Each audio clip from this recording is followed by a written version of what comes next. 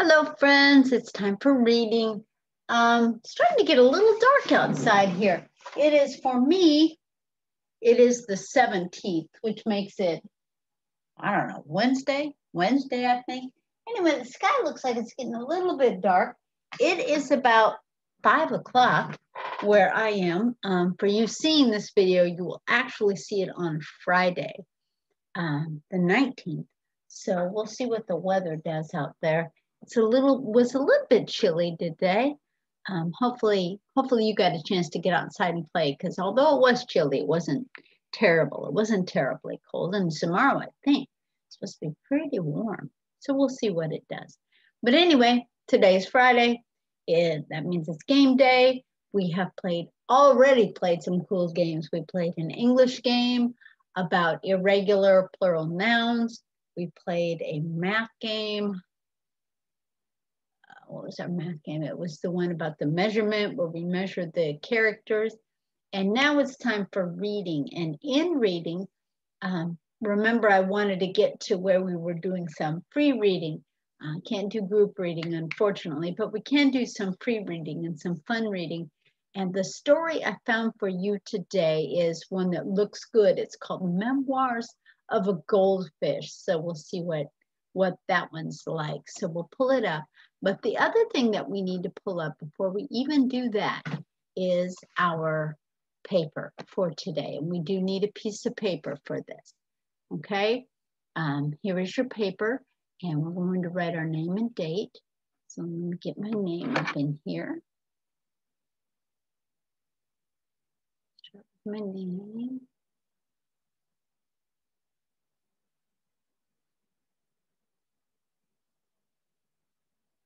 My date, which is the 19th.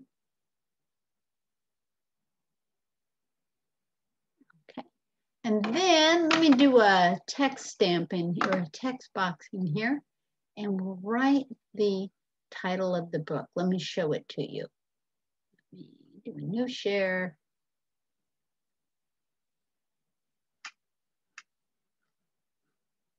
There it is. And that way we can look and see how it's spelled. Memoirs of a Goldfish. Let me move out of the way here. M-E-M-O-I-R-S. Memoirs of a Goldfish. Memoirs. Wonder what that means. There it is. Memoir. It's a noun. It means a story of personal experience or an autobiography, usually used in plural, or a biography. Okay.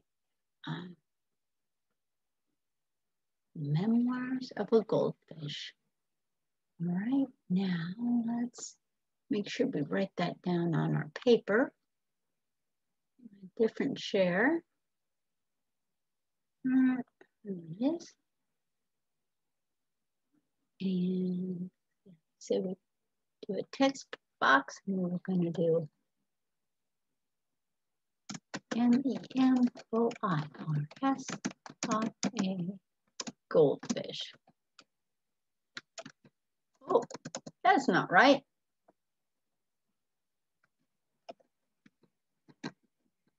Okay, and let me point out something when we do a title again. Remember, we said when you write a title, you make the first letter uppercase, you make the last letter uppercase, and all the important words get an uppercase letter. So we've got our first letter, we've got our last letter, but these two words in the middle of not really very, I hate to call them unimportant because that might make them feel bad, but they're just little words that are in there. They don't really give us any information. This title wouldn't be the same if it was just called of a, would it? No, not really. You kind of need the word memoirs, and you kind of need the word goldfish in there to try to paint a picture in your mind of what this is about. Okay, so when we do this, this is what we're going to do. And I need you to do, let's get a line.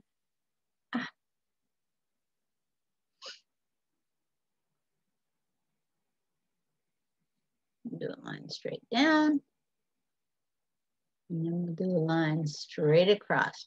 So you, ooh, friends. I definitely like this a little better. Then, look at that. Then our, what you call it? See, he's jumping. Stop.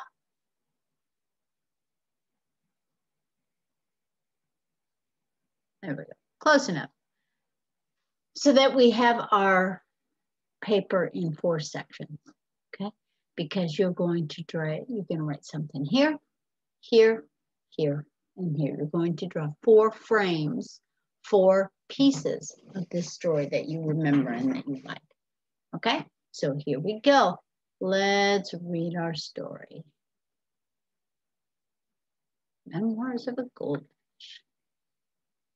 All right, move myself out of the way here. And we'll turn the page. Oh, just a page.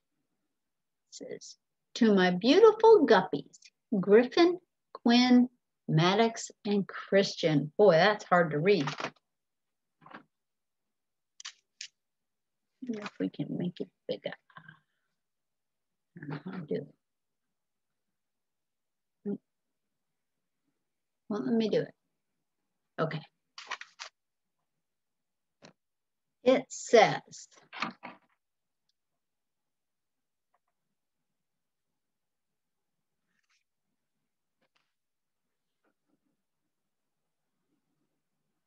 day 1, I swam around my bowl. Gives us all kinds of information. I swam around my bowl. Day 2, I swam around my bowl twice. Twice means 2 times. His face, I love his face. Very cute. How many of you have a goldfish at home? Day 3, I swam around my bowl. I thought about taking a nap, but fish don't sleep. So I swam around my bowl. Day 4, I got some company today. I don't like the looks of him one bit. He doesn't say anything. He just bubbles. Is that the put in the diaper bubble coming out of his head? That's used to help the fish get air in inside his water. This is a great story. Day 5. Mr. Bubbles still hasn't said a word. He just looks at me. I said, hello, today. And he said, he's creepy.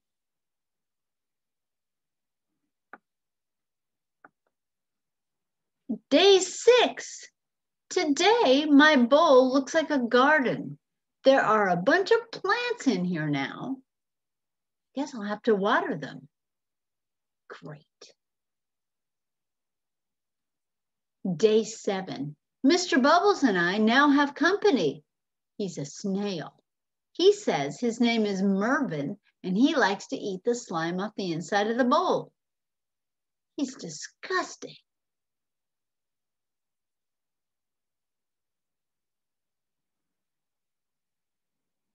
Day 8. Things are getting very crowded.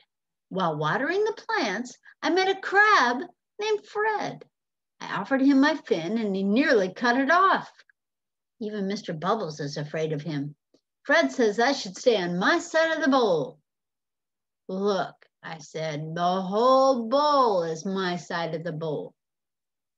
He snapped his claw and Mervin fainted. I gotta get out of here.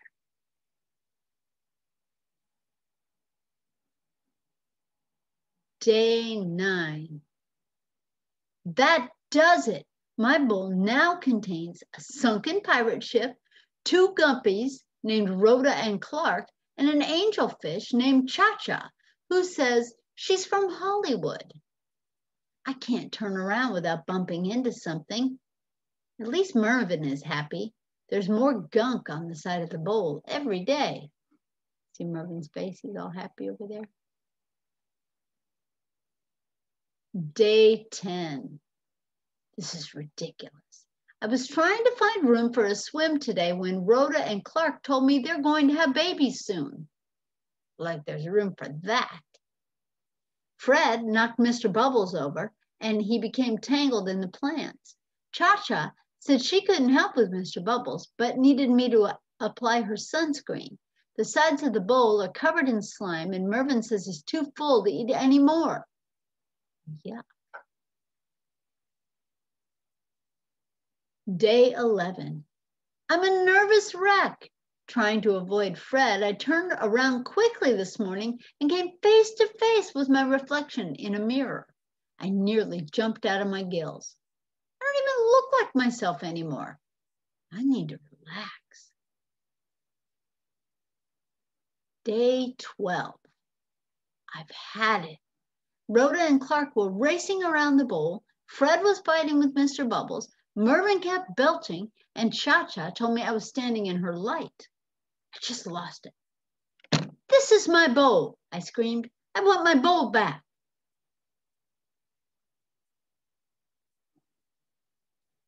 Day 13. Today, I got my wish. With a whoosh, and a splash, and a clank, and a plunge, I was suddenly in a very tiny bowl of clear, pure water. It was small, but it was all mine. It was heavenly. I swam around my new bowl twice. But I started to wonder, what had happened to everyone? When I last saw Mr. Bubbles, he was tangled in green. Who would help him? Poor Mervin was probably sick as a dogfish. He needs me. Cha-Cha will get a sunburn without me around. What about Rhoda and Clark? Did Rhoda have her baby guppies? There are probably 1,000 of them. They need me to make guppy bottles and change guppy diapers. Even Fred needs me. I'm the only one who can really talk to that crabby guy. Have they even noticed I'm gone? Does anyone miss me? I started to cry. That's not easy for a fish to do. Day 14. After a long, sad night, there was a whoosh and a splash and a clank and a plunge, and I was suddenly sprayed in the face by Bubbles. Mr. Bubbles gurgled a happy tune. Rhoda and Clark raced by like two speedboats, followed by 12 of the cutest baby guppies you've ever seen. Mervin waved his tail at me from the clean glass of our enormous tank. Cha-Cha sat happily beneath an umbrella. I think even Fred missed me. We were all back together, and I looked around and realized I was part of a big family. I guess I must have smiled because Clark said, "You look happy?" I wanted to see for myself. "Where's the mirror?" I asked. "What mirror?" asked Clark. "I don't have a mirror," said Fred. "No mirror?" No wonder I didn't look like myself. It wasn't me I was seeing. Her name is Gracie, and she's the color of a fresh tangerine. She's a Pisces, just like me. And today, we're going to swim around the tank together. Twice. Very good. How'd you like it? I loved it. What a great book. What a great book. We did great. That was fun. Should we take the quiz on it? Let's take the quiz. Let's see. Who was the main character? Fred, Goldfish, Mervin, or Mr. Bubbles? I think it was Goldfish. Very good. And the next one. Here are our choices. Mervin fainted. Bubbles did not talk.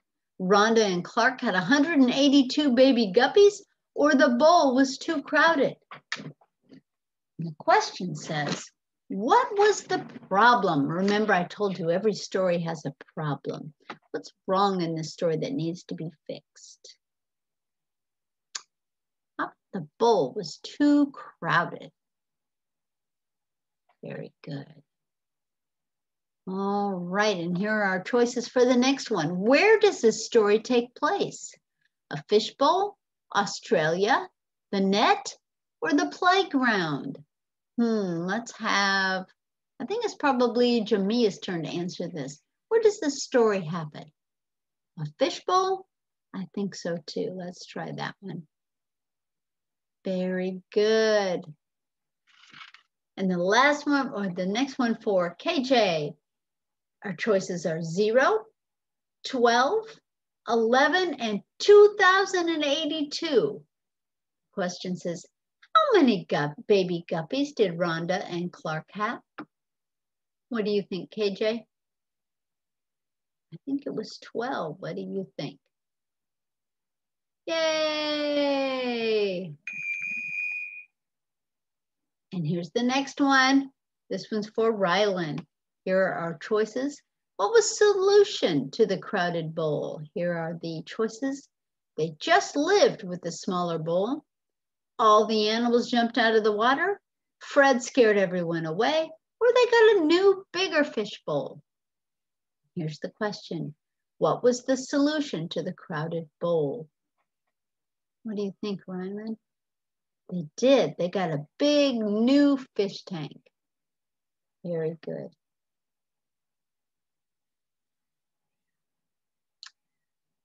Wow. Wonder how we did. Yay! We got them all correct. Nice job. Very good.